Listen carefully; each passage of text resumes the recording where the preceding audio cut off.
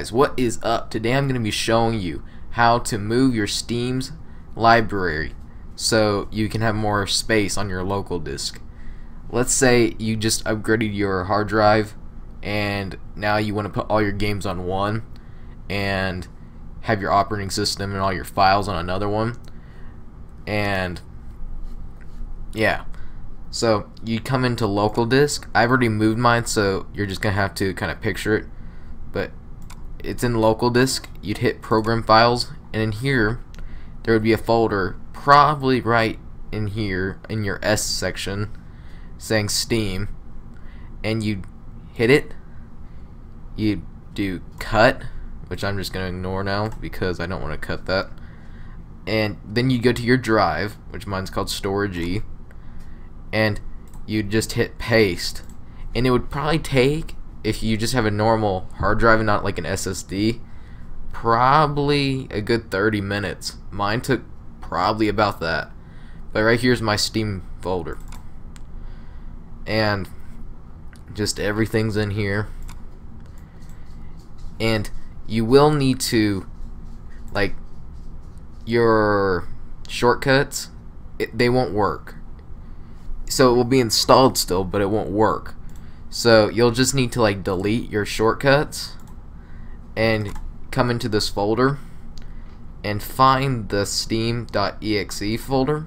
I'm not folder, the application, not folder. And you're gonna want to hit create shortcut, and then you can just drag that to your desktop, and you can move it to and pin it to your start, and it would run. The other reason you have to delete your shortcuts and redo them is because it's changing the locations, because you moved it from drive C to E. It's just annoying basically. But that's it. I hope this helped. And some people are gonna be like, this is a stupid video, blah blah blah, but I'm gonna show you. See, normally to change your hard drive library stuff, whatever the technical name is for it, you'd go into settings, down there. Where did that tab go? There it is. And then you'd go to, I think it's downloads, yeah, Steam library folder, and you'd hit add library folder. And you can do this, it's a lot easier, but it doesn't change your games. So your pre-installed games that you already had on your drive don't move over. So that's a problem. So you have to move your entire drive over.